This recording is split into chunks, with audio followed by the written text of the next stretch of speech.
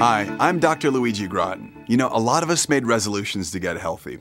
Over the next few weeks, I'm going to give you tips to make this your healthiest year.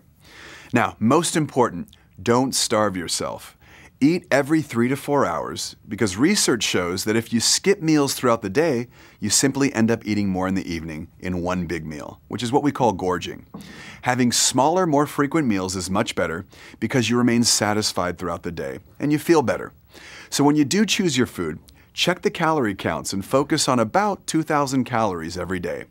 You know, every day we're bombarded by food choices all day long. Some good, some not so good.